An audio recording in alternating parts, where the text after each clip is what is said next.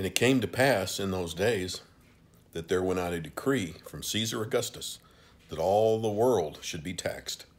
And this taxing was first made when Cyrenius was governor of Syria.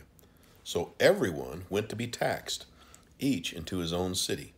So Joseph also went up from Galilee, out of the city of Nazareth, unto Judea, unto the city of David, which is called Bethlehem, because he was of the house and lineage of David, to be taxed with Mary, his espoused wife, being great with child.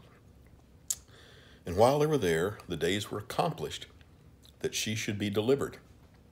And she brought forth a firstborn son, wrapped him in swaddling clothes, and laid him in a manger, because there was no room for them in the inn. And there were in the same country shepherds abiding in the field, keeping watch over their flock by night. And lo, the angel of the Lord came upon them, and the glory of the Lord shone round about them, and they were greatly afraid.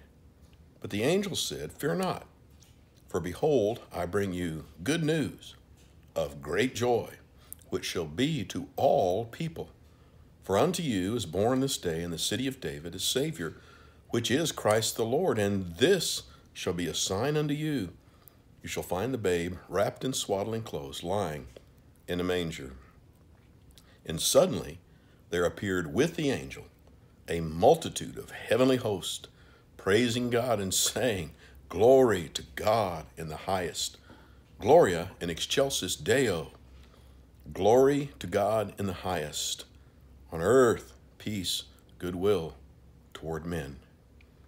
And when the angels had gone away from them into heaven, the shepherds said one to another, Let us now go even unto Bethlehem and see this thing, which the Lord has made known unto us.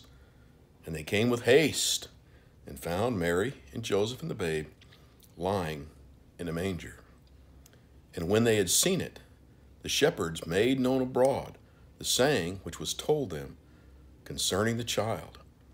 And all who heard these things wondered, but Mary kept them and pondered them in her heart. God bless you. Merry Christmas.